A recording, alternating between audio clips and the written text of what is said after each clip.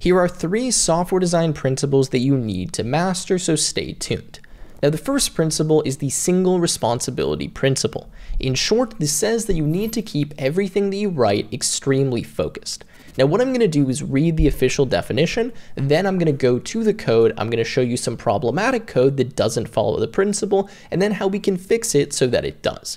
Okay. So what this says, the single responsibility principle, or SRP, is that a class should only have one reason to change, meaning it should only do one thing. So if a class were to handle multiple responsibilities, it becomes harder to maintain and harder to modify. So by separating concerns into different classes or functions, we make our code cleaner, easier to test, and much more scalable. So here, let's go to the code editor and have a look. So you can see I have some problematic code right here. Now, at first glance, it might not look that problematic, but I challenge you, ask yourself what's wrong with this code based on the definition that I just wrote. Now, you can see that this code is doing multiple things, and it's not really clear what it's actually supposed to be doing. So here it says that this is an authentication service, so we would assume that what this is responsible for is simply authentication. So something like logging in, well, that makes sense, but logging an event doesn't really make sense to be doing inside of the authentication service. We may want to log something, but we shouldn't have the implementation of our logger directly inside of this class. So how can we fix this? Well, we can write some code like this. So notice that yes, the code is a little bit longer now, but what we've done is we've added 2 classes, an auth service, which we had previously, and the logger class, which now takes over the implementation of logging events. So if we zoom in here, you can see that the logger simply takes this method, it defines the log file, and then in our authentication service, we actually take an instance of this logger, and then we can use it within the login method. So this way, we've kept things separate. Each class has a single responsibility, and if I want to change what the logger is doing, it's very clear where to do that. I change it inside of the logger. I don't need to go and modify anything in my authentication service because it's relying on this logger object. It doesn't care about the low-level implementation, and I can go here, change whatever I need to, and I don't need to change anything inside of my authentication service. If you have a look at an example usage, you can see we create a logger, we pass the logger to our auth service, and then we are good to go, and we no longer violate that single responsibility principle. So let's move on to the next principle, but first I do want to let you know that the IDE that I'm using for this video and that I use all the time is called PyCharm. Now, this is one of the best IDEs when it comes to working with Python. It has tons of features that make your life easier. Now, of course, it has features for web development with Flask, Fast API, and Django, and tons of integrations with all of the major data science and machine learning libraries. Now, there's both a community version, which is completely free, and a professional edition, which is what I'm using here. Now, since I have a long-term partnership with PyCharm, you can actually get a 3-month free extended trial of PyCharm Professional Edition if you use the link in the description. Again, it's completely free, it's a great IDE, and I recommend checking it out because you can use it for 3 months completely for free and see if you like it or not. Anyways, let's move on to the next principle. So again, let's read the definition and then get into the code. Now, this says that software entities like classes, functions, and modules should be open for extension but closed for modification. This means that we should be able to add new functionality without changing existing code, and by using interfaces, abstract classes, or strategy patterns, we can make our systems more flexible and more adaptable. Okay, so let's get into the code here and have a look at an example. Now here we have this code, our discount calculator. Now what I want you to notice is that inside of here, we define the different discounts with if statements, right? So we have if discount type is equal to percentage, and then we have kind of the implementation for that particular discount. Now the issue here is that if I want to add another discount, I need to actually go inside of this method and I need to start writing the discount. So I need to say elif, right, and then, discount type is equal to whatever the new discount type is, and then I would need to write it in here. Now at first glance, this doesn't seem like a big issue, but the problem is that we've probably already written tests for this code. It's probably used in multiple places, and if I go here and start modifying the existing code, I could break something in my system, and it's really just not the best way to do something at a larger scale. What if I have hundreds of different types of discounts? I don't want them all to be written and hard-coded directly inside of this class. It also means that I now need to pass things like a string as the type type for the discount, which really just doesn't scale well, and it doesn't give me the autocomplete or kind of the type hints that you would want in Python.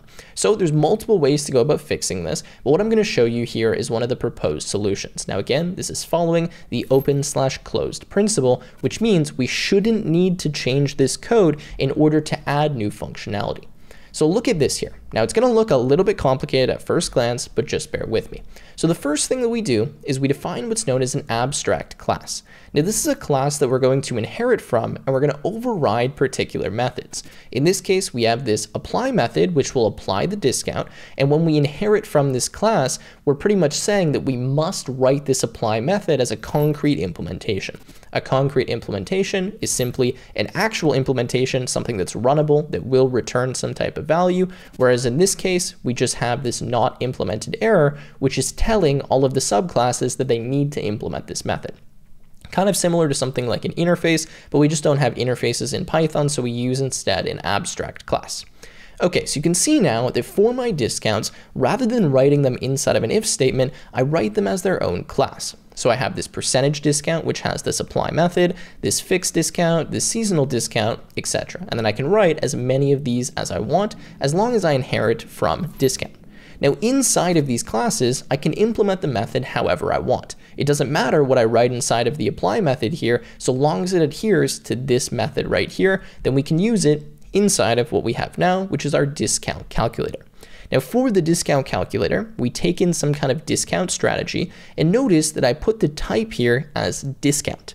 That is this abstract class, which means I can take any of these types of discounts, anything that's a subclass from discount, and as long as it has this apply method on it, then I can use it, and it doesn't matter what the actual implementation is.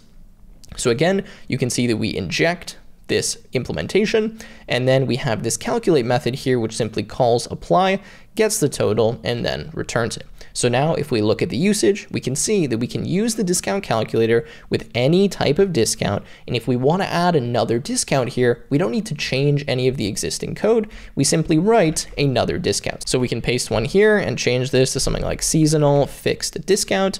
And then we can just say total, -10 or something. Obviously we can make this better if we want. And now we have another discount type, and I can simply pass that to my discount calculator. I haven't changed any of this code, but I've been able to extend the functionality by writing this new class. So again, we're relying on this abstraction. Our code is now much more flexible. It's easier to test, and we can add any types of discounts we want without having to do what we would do previously, which is go into this existing method, write another if statement, modify our tests, etc. I know that this is a little bit of a silly example when it's kind of small pieces of code, but I'm just trying to show you how you can apply these principles in something that's digestible in a short video. So now we're moving on to the final principle, which is the dependency inversion principle, or DIP. Now in short, this says that we should depend on abstractions, not concrete classes. It's similar to what we had previously, but I want to show you another example. Now the definition of this is that high-level modules should not depend on low-level modules. Instead, both should depend on abstractions.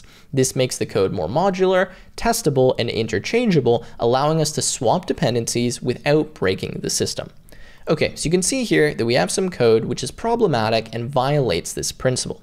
The reason it violates this principle is I have this email notifier, and I directly couple it or use it inside of this user service. Now at first glance, this may not seem like a big problem, especially because the code is small, but the issue here is that we've directly written in this implementation, email notifier, inside of this user service class, which now means our code is completely limited to just being able to use this. And if I wanted to set up some kind of other notification service, maybe using an SMS, maybe using a push notification or something, I can't do that without modifying this code. I need to go in here, I need to write something like an if statement, maybe I need to take in a parameter like the notifier type or something, and it's just not ideal for me to be doing this. Instead, rather than relying on this direct implementation of email notifier, I want to rely on something like an abstraction, something that may always include this send method, but could work with any type of notification system. Again, I know it doesn't seem like a big problem now, but as the system gets larger and larger, you want to make sure that things are as flexible as possible so they can handle any potential use case down the line. So let's see what happens now if I change over to my solution. So now let's just look at the user service and notice the user service now relies on an abstraction, which is a notifier class or a notifier interface. Again, in Python, we don't have interfaces, we just have abstract classes. So that's what I'm using right here. Now what this allows me to do is use any type of notifier, something that again inherits from this notifier class, like an email notifier or an SMS notifier or a push notifier, and not have to change anything inside of this class. So if we go up here, you can see we have our notifier base class. This is an abstract class, which again defines send with a not implemented error, meaning anything that inherits from this needs to implement this method. And then we can create an email notifier, an SMS notifier, a push notifier, any other type of notifiers that we want, and nothing changes inside of our user service class. We just rely on this abstraction, which is a notifier. And as long as what's passed inside of here implements the send method, then this code works completely fine, and we can use it with any type of notification service. So that's that final principle, again, the dependency inversion principle, where we depend on some kind of abstraction, like an abstract class or abstract implementation, rather than a concrete class. Now I know for small examples like this, it seems overkill. You're writing a lot more code. You could argue this is even more complicated than what we had previously. The point is that we're making this extensible, flexible, and easier to test. It doesn't make sense in really small projects. It makes a lot more sense when your code gets larger and larger, and it's a good practice to get into and something you need to be aware of. So don't take all of the examples in this video as 100% correct, exactly what you should be doing. It's simply demonstrating the principles so that you're aware of them and you can apply them when they make sense in your own code. Anyways, if you guys enjoyed the video, make sure to leave a like, subscribe to the channel, and I will see you in the next one.